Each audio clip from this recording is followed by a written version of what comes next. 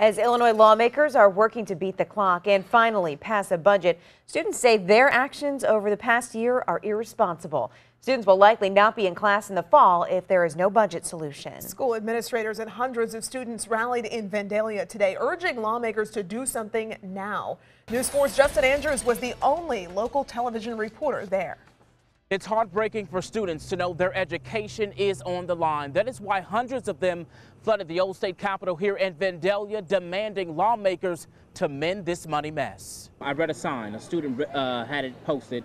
He says, I can pass school, but you all can't pass a budget. What's your reaction to that?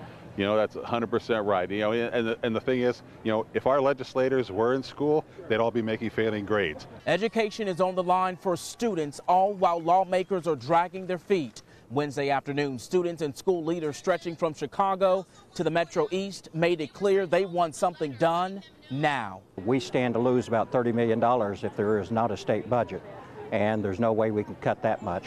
That was Bob Green, the superintendent in Collinsville. His district is pinching pennies, and these students are the ones left to suffer. If you're a lawmaker, I mean, there's a sign that said, we do our jobs, you should do yours, and I think that's exactly what I'd say. Cahokia School District might not open its doors in August, and Art Ryan says his district might be the hardest hit in our area. Is if we start without a budget, we'll be basically using all of our reserves and what little bit of tax dollars we get. If we exhaust those and nothing happens, you know, we literally may have to completely shut the doors. We won't be able to pay the power bill, pay the electric bill.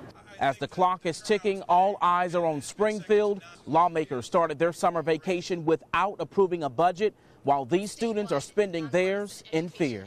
Now, there was a sign a student held up. It could put things in perspective. It says, I can pass school, but you can't pass a budget. In Vandalia, Justin Andrews, News 4. If you're